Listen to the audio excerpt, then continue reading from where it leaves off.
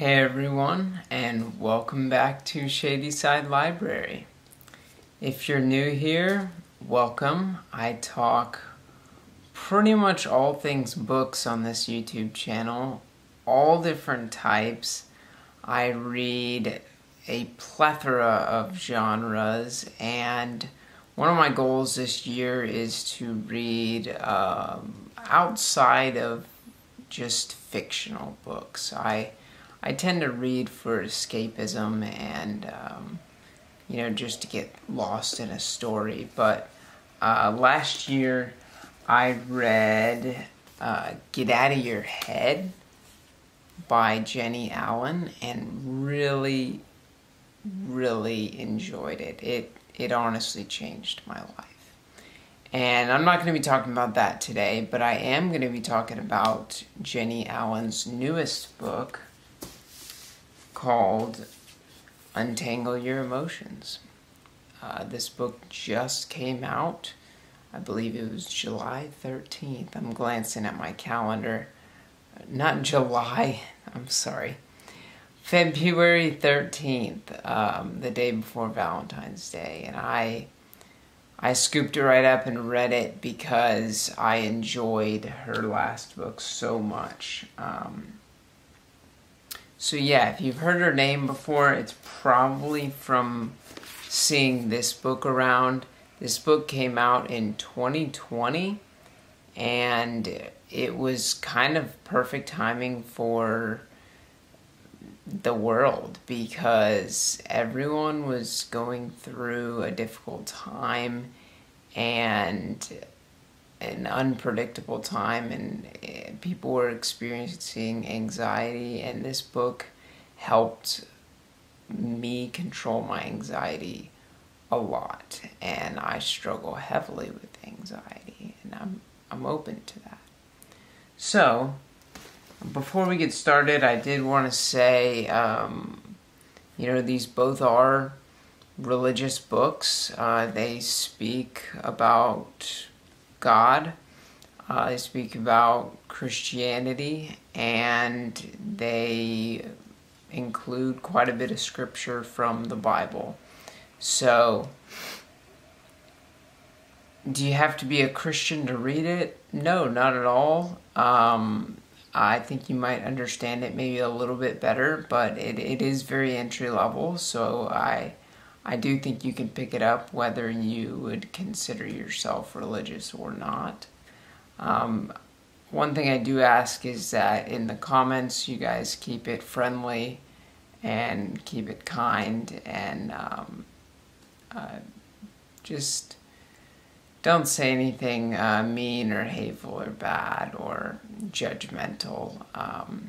But I don't talk about it a lot, but yes, I am a Christian, and I am strong in my faith. And without further ado, let's talk about Untangle Your Emotions.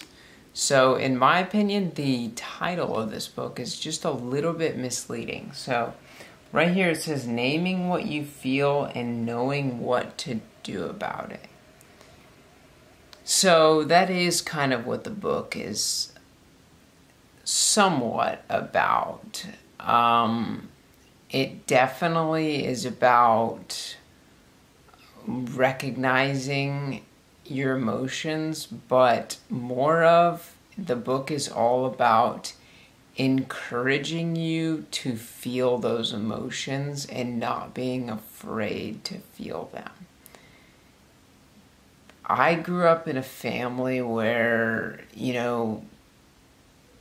I was kind of taught that, some emotions should be suppressed. I mean, you shouldn't always cry when you're sad, or you shouldn't always, express your emotions or tell people about, your problems or things like that. So honestly, I spent a lot of my life, hiding some of my emotions, and that's what this book tells you not to do.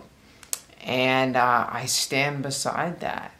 And Jennie Allen in this book does a great job of explaining why we should feel emotions, and the reason that we're feeling them, and what to do with them when we feel them.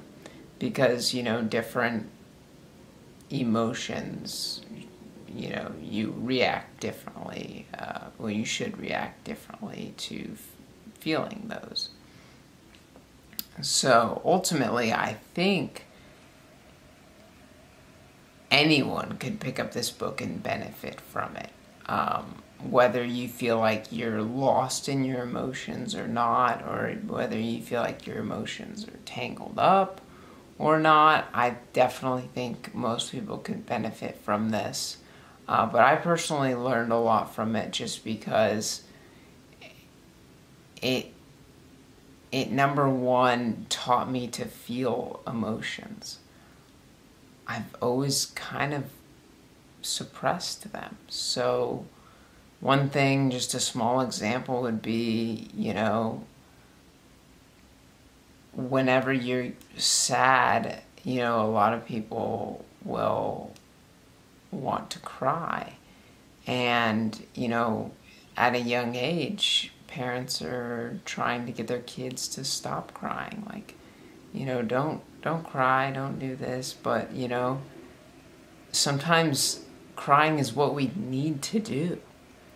It's an emotion we're feeling, and it's important to feel that emotion. And ultimately, that emotion draws us closer to God.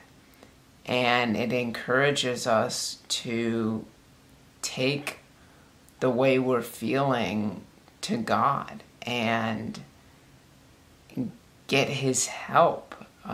And emotions are almost like a calling. And now that I think back on it, I wish I would have gone to God when I felt all these different crazy emotions, especially throughout my journey of being severely ill and pretty much on the brink of dying. And I wish I would have known some of the techniques that she teaches. And one thing I will say is that she's very well researched. She did a ton of research going into this. She provides scripture in the Bible to back her, I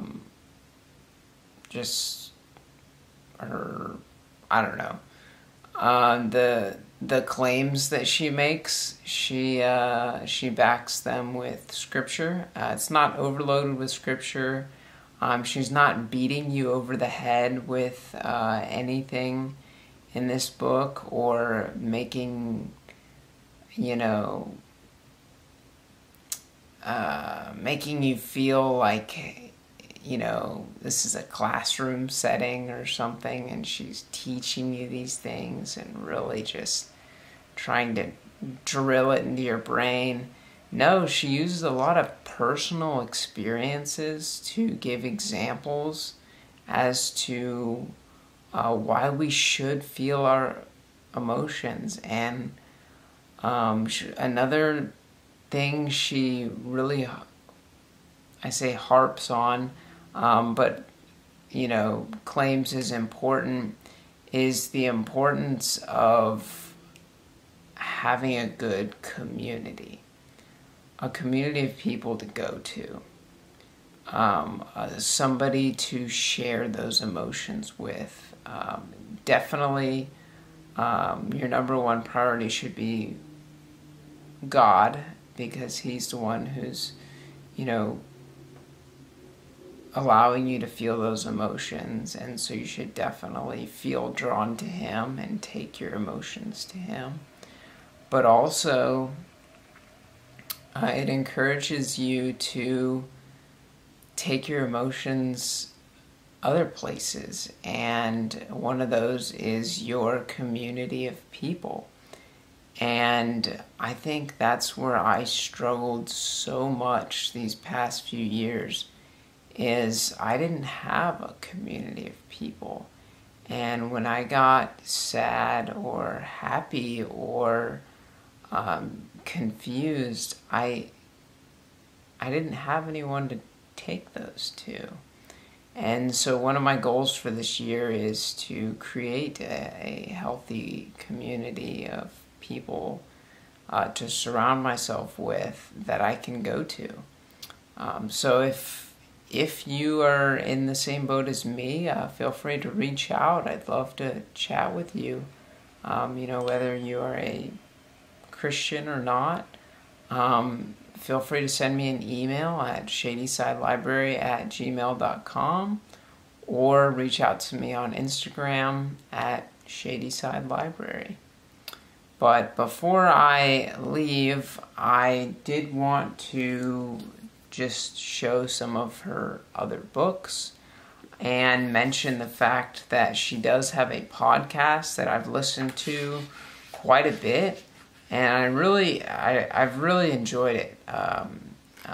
I think she's going to be talking about this book a lot in the podcast. So if you're not ready to buy this book, go listen to her podcast. She'll teach you a little more about it and see if it's something you're interested in reading. But I'll see if I can show this page really fast. But these are 3 of her most popular books, and it kind of just says, when a good time to read them would be. And Get Out of Your Head, it says when you feel overwhelmed. I would also add when you feel anxious. This helped with my anxiety.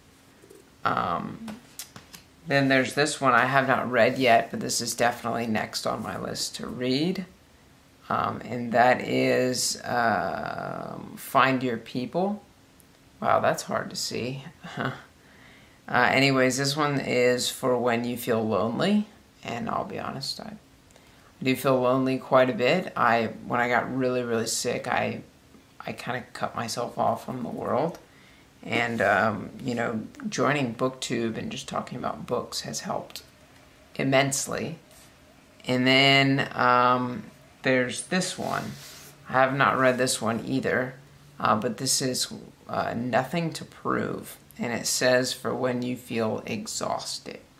So I don't know a ton about those, but I can highly, highly, highly recommend reading Get Out of Your Head.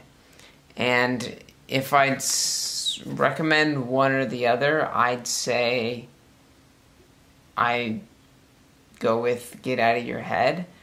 But they are both very closely related.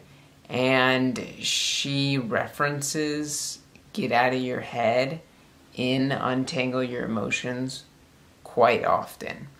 So they do go very hand in hand because, spiraling toxic thoughts and emotions are both very relevant when it comes to maintaining a good relationship with God and, having a happy and healthy mental and physical health. So those are kind of my rambling thoughts about Jennie Allen's new book. I gave both of these 5 stars. I really, really got so much how to Get Out of Your Head. I had to pick this one up and read it right away. So hopefully that encouraged you to pick up the book. I definitely would recommend you give it a whirl and do your research. And thanks for listening. And don't forget to be nice in the comments. And I'd love to chat with you on these books. So thanks for watching, and I will see y'all in the next video. Peace out.